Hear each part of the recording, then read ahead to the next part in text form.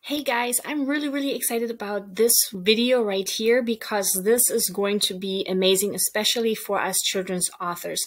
Have you ever noticed how traditionally published authors have this section right here? So this is the Amazon page of this beautiful children's book, What Do You Do with a Problem, right? So this is traditionally published, and if you scroll down, it has this beautiful extra section right here where it says from the publisher, and it has all these beautiful extra pictures, images right here, some text right here with more images, some from the interior of the book, and then this one here is an actual table of all the other books in the series, and then with a little explanation right here. And if you click on it, it'll actually click through to each individual book right here. So that is amazing. And then here's another section right here with the author and some extra text, some bio right here. So that's what traditionally published authors were able to do, or their publishers, right? That's what they added for them. And the great news is that Amazon just made some changes where indie authors can also add their own content. And what they call it, what KDP calls it, what Amazon calls it, is A+ content. And so now we will be able to add the same to our books. And I will show you in this video how to do so. If you don't know me, I'm Eevi Jones over at eevijones.com from Children's Book University. And if you like this video, make sure you subscribe as well as give it a like. Okay, so let's go ahead and start with the process. The first thing I do is I'm big on research. I look what others are doing, right? So that's what the traditional publisher created for this author right here. So I went over to Canva. Canva is, if you don't know it, it's free. Go to canva.com, simply sign up, and then you can create your own images. And what I wanted to do was create my images for my series, Braving the World. Okay, so that's a book series with 5 books right now. And so what I did was I created a canvas. Right here it says 970 by 300 pixels. 970 is the minimum for an image on Amazon that goes across the whole page. Okay, so keep that in mind. So 970 by 300, that's just what I ended up choosing. And so I added a shelf right here. I added some background. This is my logo for my series, and then I simply added the covers of my book in the series. So if you have a series, you can do the same, but really, as you saw here on the other author's page, you can make it look however you want to. Now this here I will show you later once I upload it. These are actually individual images right here. So they created 3 columns where they added 3 individual images. What I wanted to do was I wanted to keep my 3 images in a row. So what I did, I simply created one single image, and then I made it look like there are 3 different blocks of images. If you see here, this is white, just like the background on Amazon. So it will look like these are 3 separate images. And the reason I like doing this is because I will show you later when, you can switch between cell phone view and desktop. That way it'll stay in a row so people don't have to scroll as much. You can create whatever you want to create. So what I wanted to do for this, I wanted to create different images for each of my books in the series. So this one right here is for this book, From Me to We. I took a couple of pictures of my book from the inside, different angles and different pages, and then I simply uploaded them here onto Canva, and then I added some of the verses that are from my book, some quotes from the book. Okay, so I added that, I downloaded it, and saved it onto my computer, and now I will show you how to upload it. So the first thing you will want to do is log into your KDP account. Okay, once you're inside your KDP account, click on the marketing tab here on the top, and this is the page that will open.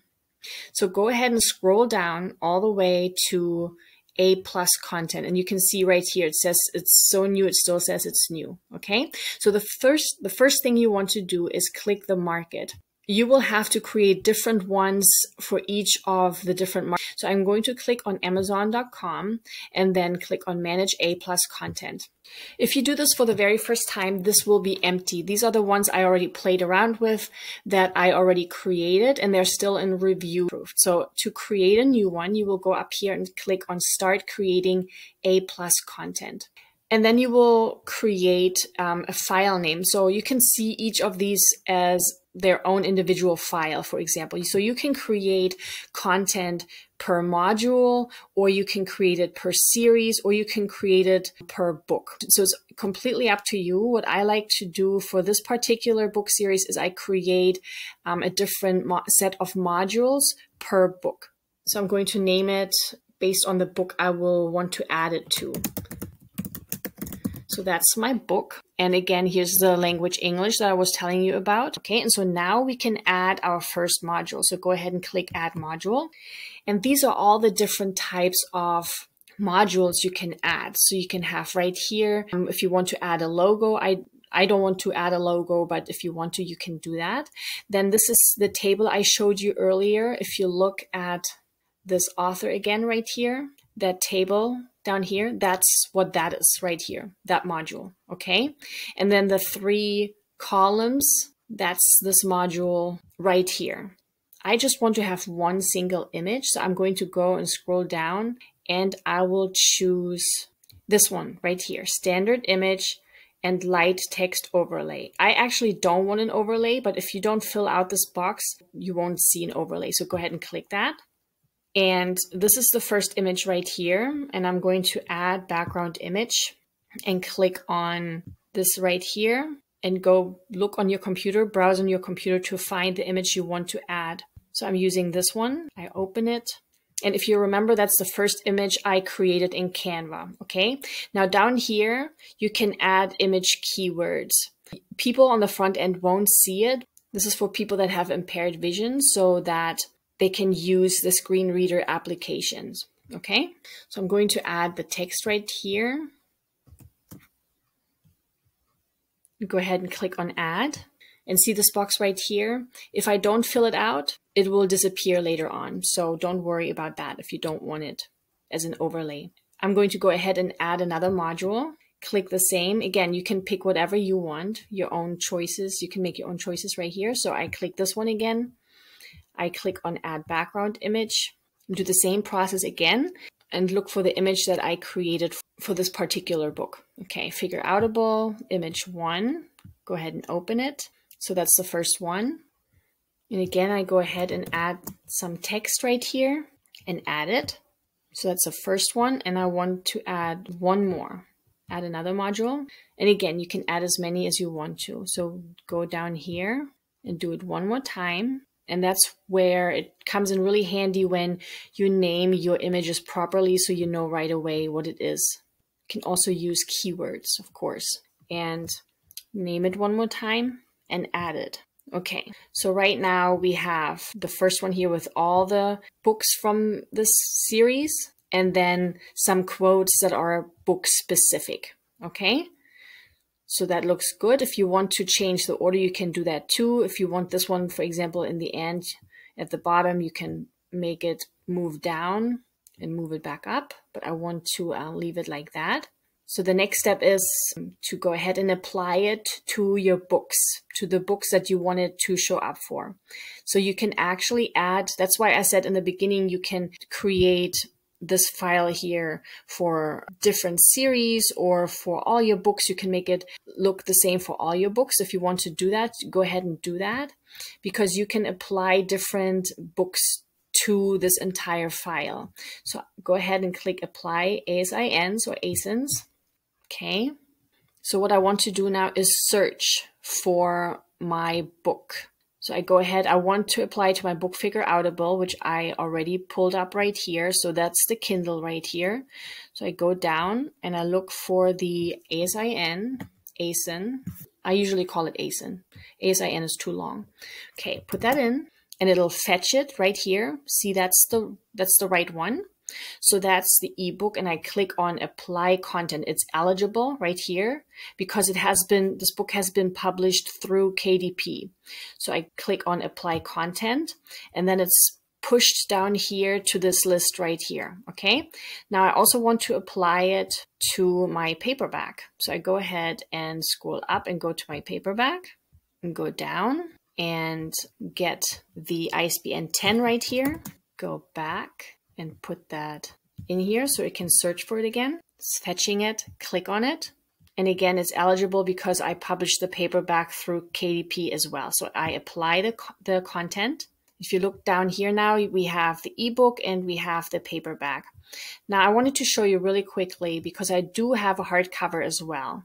So if I click on the hardcover to get the ISBN 10 as well, and scroll down, grab it really quick, and then run a search for it.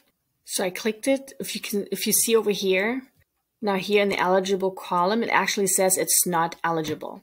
And the reason why is because this is a hardcover and I did not publish it through KDP. So we can only apply the A+ content to books and ebooks that have been published directly through KDP, okay? So I just wanted to show you really quick. So now I have it for the paperback up here and for the ebook. Go up. And again, here we can see it has been applied to 2 different ASINs. Go ahead and click on review and submit. And don't worry, you get to review it first before it's submitted. So click on that and it'll generate this preview right here. So we have the first banner right here, the one with the shelf, the second one with the images, and the third module that we have created. So when you have text on there, make sure go ahead and proofread it really quick. And also go ahead and see what it looks like on a phone. So go ahead and click that. Okay, right. And so this is what I mentioned earlier, that if I would have chosen 3 images, these would have shown up underneath each other, not in a whole row. It wouldn't have stayed in a row. And I wanted it to stay in a row. But again, that's completely up to you. So I like the way it looks. So I will go ahead and submit it for approval. Here we go. And then it will say right here that as of right now, because it's really new, it takes up to 7 business days to be reviewed. And if approved, it can take up to 24 hours to appear on your sales page of your book. So go ahead and submit for approval. And you're all done with this one. And if you want to add another one, if you want to create another one, simply go over here to the left where it says A+ content. And you are back in your A+ content dashboard right here. And that's these, you can see all the ones that you have created. You will see how many ASINs it has been applied to. And here is the content status. I am so excited about this new change. I cannot wait to see what you're going to create for your own children's books. Bye, guys.